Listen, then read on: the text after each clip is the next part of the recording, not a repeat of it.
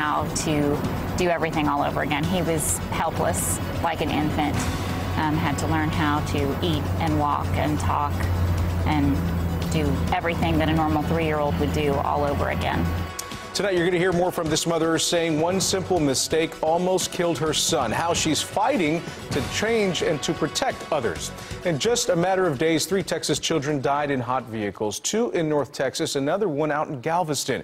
It's the kind of mistake one North Texas mother says her family suffered through. And she tells our Aaron Jones children keep dying because parents don't think it will happen to them.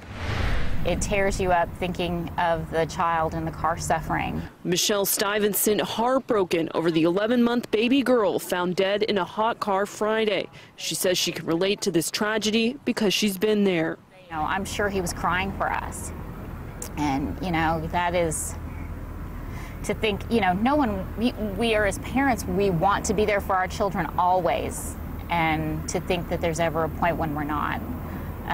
It's very, very hard. On June 10th, 2015, Michelle's husband left their son Michael, who was 3 at the time, in a hot car. It happened after a change to their morning routine. Michelle had to be at work early, so her husband dropped her off first instead of taking Michael to daycare.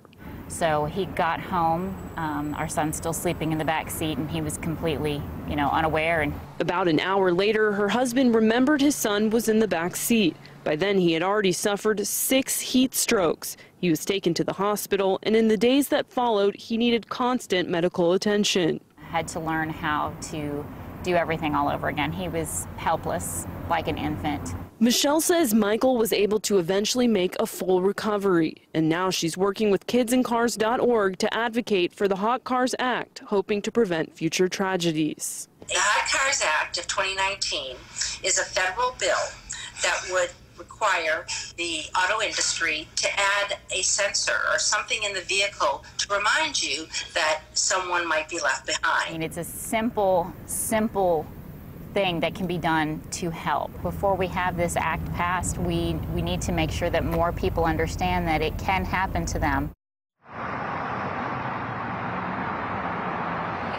And one thing that Michelle says she always does and wants others to do too is when you get in your car, put your belongings such as your purse and your shoes in the back seat with your kids. That way, when you get to your destination, it's just another reminder that you need to go back here.